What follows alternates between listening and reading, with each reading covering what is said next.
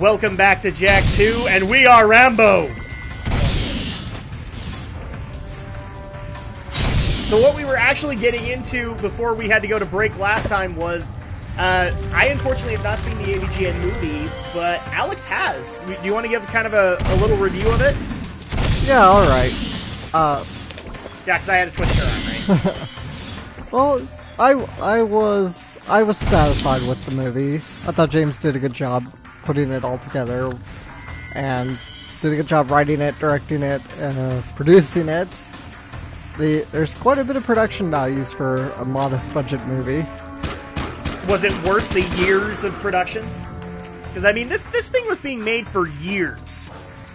Yeah. Yeah, you know, it was, especially for a game like E.T., the extraterrestrial on Atari. Yes. You know, it was great he got the original programmer to come in. Yeah, I saw that. He got the original programmer to come in.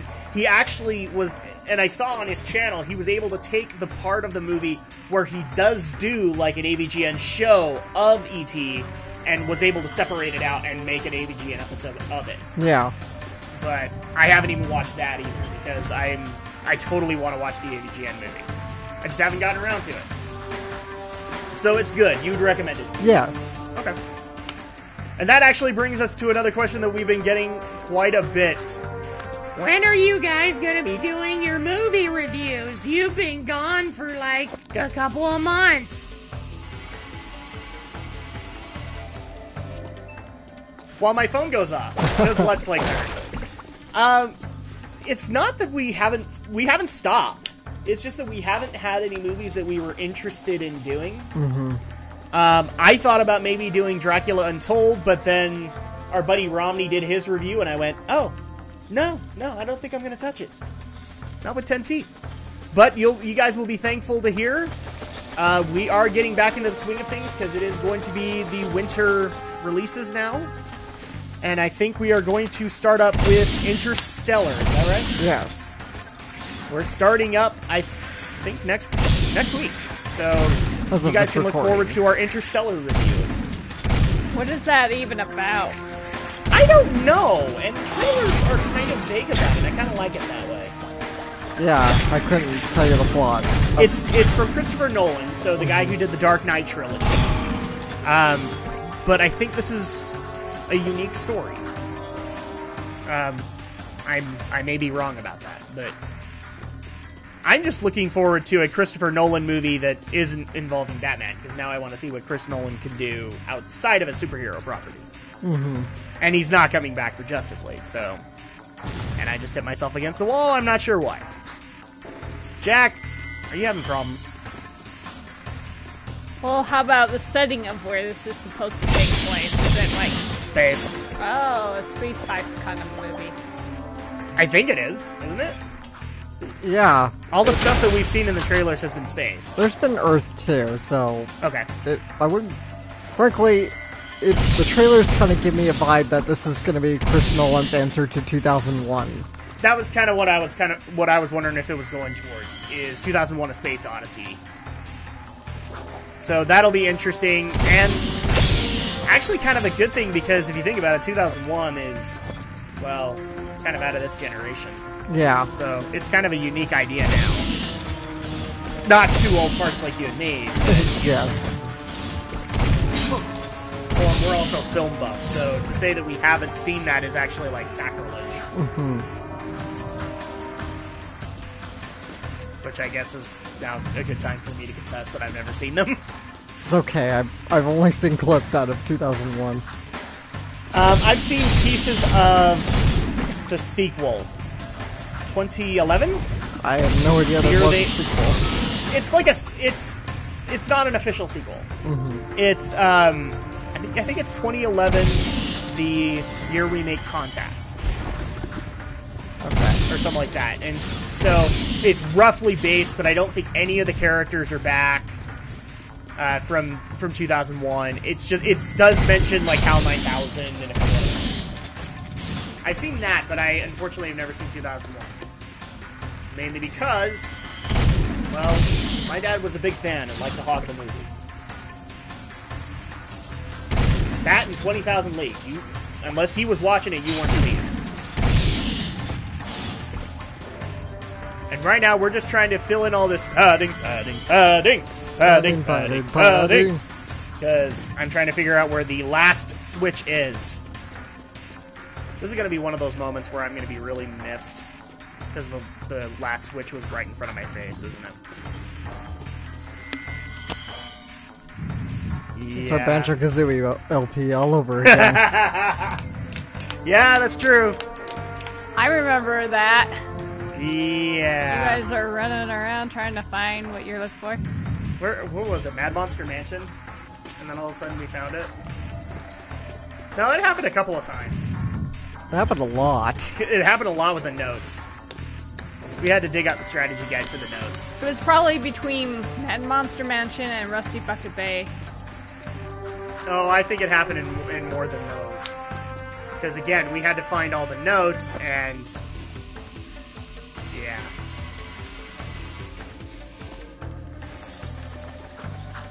It happened quite a lot. That's why Banjo-Kazooie is done. And we're playing Jak 2 now.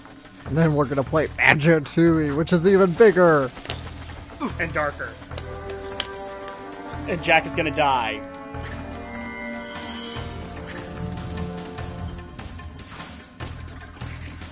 So I loved a joke that I think it was Andrea that made earlier, or you, where it's just like, Jak is kind of turning into Christian Bale Batman. I think that was supposed to be it. I didn't make that joke. Well, he is. He's turning into... I apparently quote you guys, and it's just me. Yeah, he's basically turning into Christian Bale Batman. Let's just be honest, boys and girls. But Well, actually, the voice actor for Jak is actually... I don't know his name, but he's Dean Portman in The Mighty Ducks. Yes! I'm not sure if he carries on to Jak 3, though. I don't know either, actually. We will find out. That is a question we've been getting. We're disappointed with Jak 2, so it's like, are you not going to do Jak 3? Please do Jak 3, it's better! We'll do a dry run of it and see if you guys are right.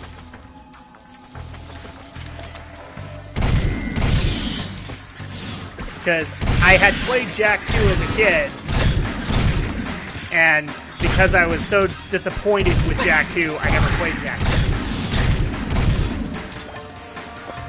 But that might change because there is talk again of Jak 4. We might get a PS4 reimagining.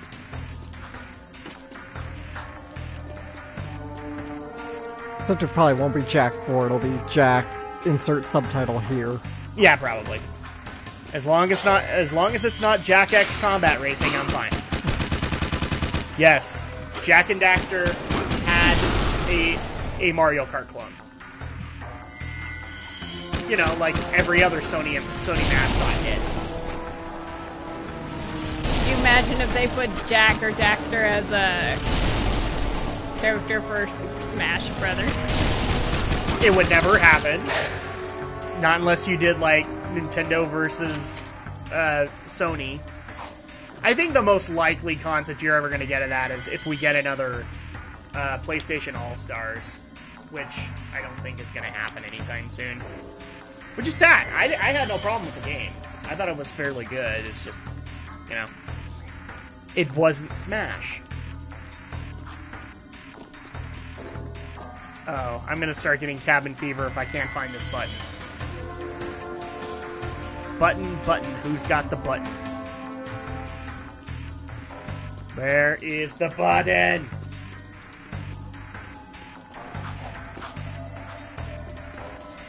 How long do you think it'll take to find the button? I have no idea, but that's another question that we get. You're not playing this live? No. No. Playing it live would mean tons of deaths and tons of Jak 2 rage from Drak. Drak would not be a happy camper. You probably shouldn't have clued into the fact that we're doing this pose, because now people are going to bitch that you didn't edit more. Oh, we already said at the beginning we were doing this post-commentary. So if they want to get mad, then it was pointed out right at part 1.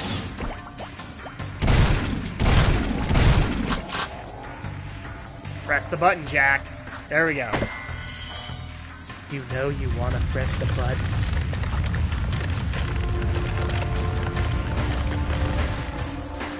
And of course we have respawning enemies. Because why not? Now that we have pressed all 5 buttons, let's get to this Seal of Mar piece. Yeah, people might have thought we forgot where we were at. No.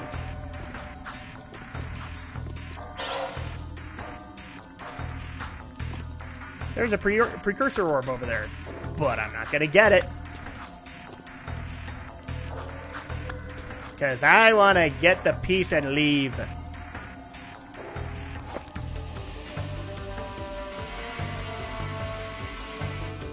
It's time for us to do Balloon Trapeze Act again. We get to be Dick Grayson. There's another Batman reference for you.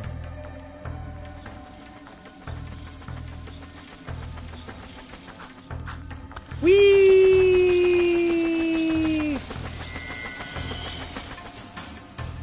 And more metalheads.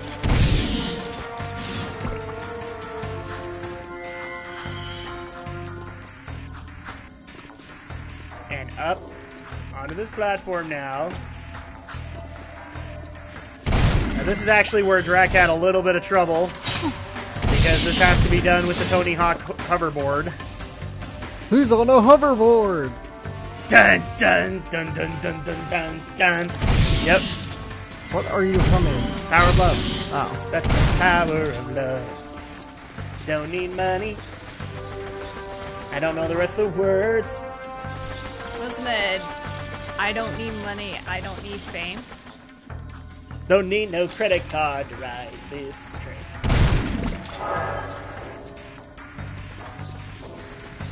Okay, so now we just need to get on this other trapeze. Not that one. Go away, you. Go away. Oh, you missed it. Yes, and it's just because the other one's confusing. Alright, it's coming. It's coming. There we go.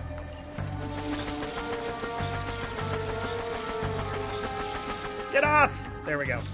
So, further and further in. That looks like it would be hard to judge on the distance. Oh, and that's not the worst that it gets. Trust me, that's coming soon. And again, multiple attempts here. So, this is where I actually do it. Oh, that's wonderful. I can hear a metalhead off in the distance. Better get the boomstick ready.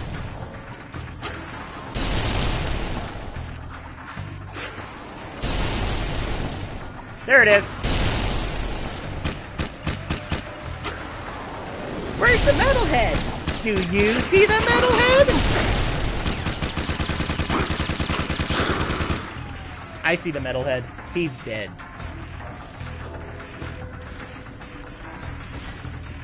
And his jewel is bouncing around. Now this is going to remind Alex of something. I'm sure you remember this from Jak 1. Except it was barrels. And we were making fun of Nintendo at the time, I think. No, we were making fun of the X-Bone. That's right. And we were making fun of Nintendo because of YouTube crap. We made it! I'm on it. Wait a minute. I think this time you should go get the thing. Looks dodgy up there. Don't hurt yourself, Jack.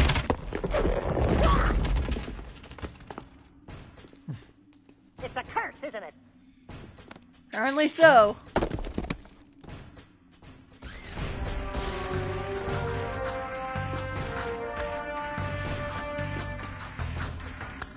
Apparently Daxter's become Billy the Bass. Or what was it? Billy the Singing Bass. Right. There you go. Thankfully, we don't have to make our way all the way out. We can just port out. But now we have 2 pieces of the Seal of Mar. We're getting up there. And now it's on to the next task, which is apparently with Cloud Strife. Ooh, I could have taken that cop bike, but I'm not gonna.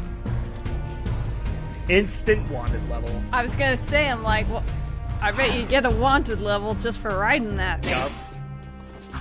Okay, so let's see what the underground wants.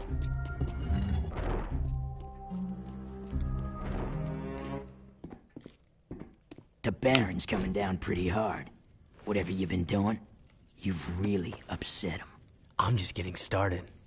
He's brought in new Crimson Guard Hellcat cruisers, making the streets dangerous for the underground. We've already lost 5 men this week. Your men should be able to take care of themselves. But I wouldn't mind taking out a few cruisers if that's what you're getting at. Never part of a bigger cause, eh, Jack? Fine. I'll take your help any way I can get it. Bring down all 5 Hellcat cruisers. That should send the Baron a message. Can you tell this mission's gonna have a wanted level? Of course it is. Yes, so we have to go track down these new cruisers. Hellcat cruisers. And we have to shoot them down. Which means that we're gonna have a wanted level. Which means multiple attempts.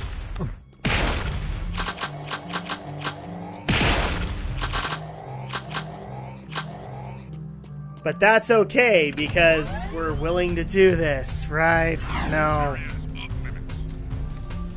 Okay, so let's go ahead and track this down. We also have to deal with traffic this time around, guys. This is not like a solid area.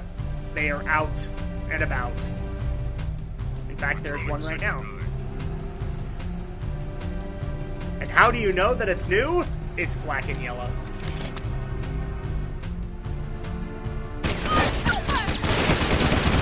Stupid cars! Stop getting in my way! Alright, that's one. Wow, you got hit there. Yes, and so in this mission, it's actually best, unfortunately, to run over the people, because if you stay in the air, the cop cycles will ram you. Because you've officially pissed them off. And my car is seriously damaged, but that's okay. That's 2. Get out of here! Maybe you should switch cars. That's exactly what I'm doing. Because if the car blows up, it's instant death. But we actually did pass a cruiser, so there is one nearby. There it is. Ow.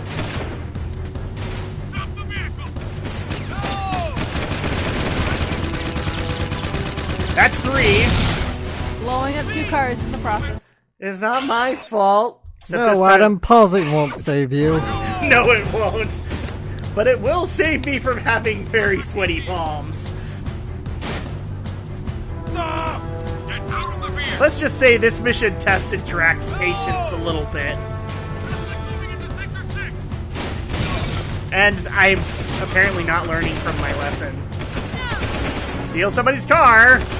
How GTA of me.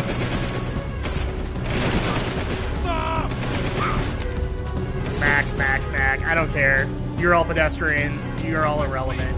Smack. Where's the Hellcat cruiser?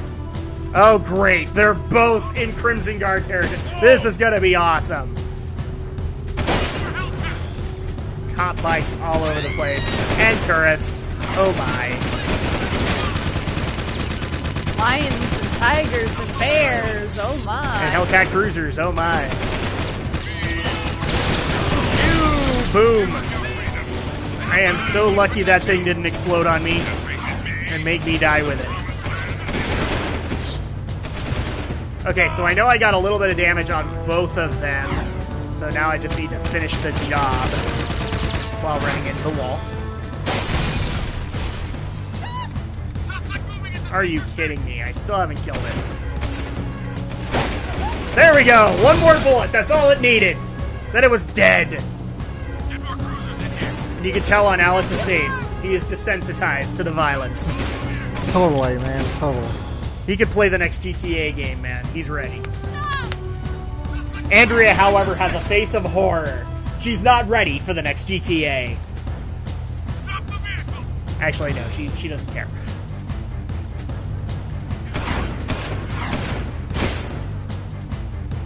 Oh, this is gonna be even better. I have to fight them on the freeway. What is this, speed? No, sir, it is not, because Dennis Hopper is not around to be in this film, and Keanu Reeves is just Keanu Reeves. Whoa. You gotta go 50 miles an hour. Whoa.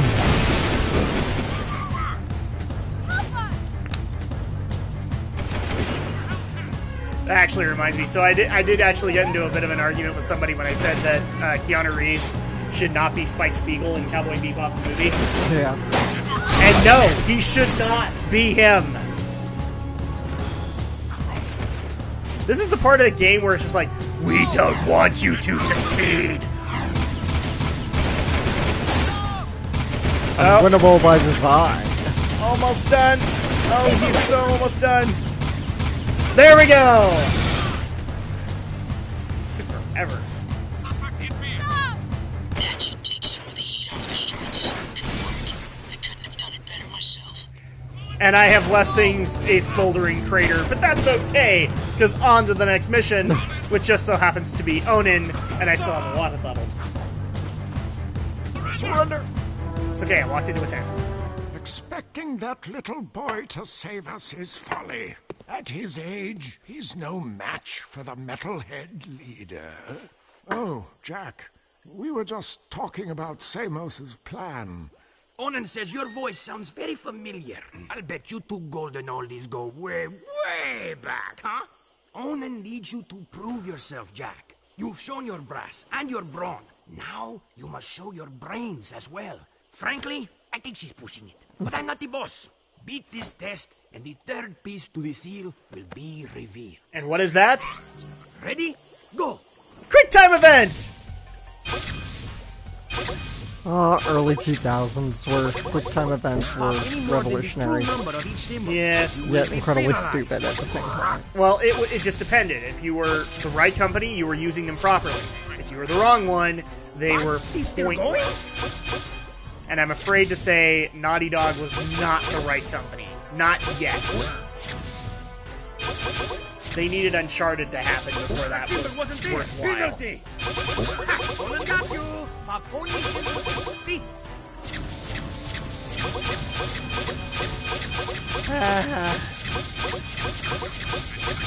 And as people can see, the goal is actually pretty freaking high right now. I'm about a quarter of the way.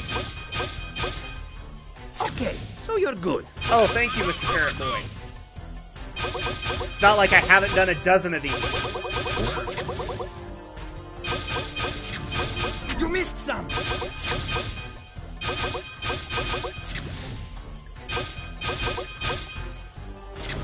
I'm trying to think of some good companies back in the day that were doing. Obviously, the God of War games were really good at the QuickTime event.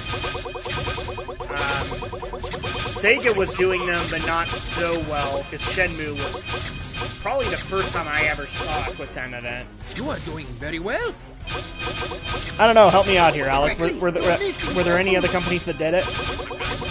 I'm sure there were. I can't name many, but Capcom did it, with Resident Evil 4. But that was during the era of people thinking Capcom was starting to screw up with Resident Evil. I actually liked it. Jeez, that looks complicated. Yes, this is basically the last little bit to try and either get you to fail or get you to You got enough points. Congratulations. Wow. Yeah. Behold, the seal of Mar is now complete. Onan says the 3 artifacts you retrieved from the mountain temple are relics from an ancient light tower. Old songs tell how this light tower once shined down on the actual site of Mar's tomb. I sing one of these songs for you. From the mists of time, Mars light would shine. Whoa there, Iron Lungs. Just tell us what we need to do. Cretins with no taste, huh? Puh. You must take the 3 artifacts to Mars Gate. Only then would the light tower rise and reveal the tomb. All right, and we're going to go ahead and do that next time. So, when we come back next time, we're actually going to be starting up the second big story event, which is the Tomb of Mars.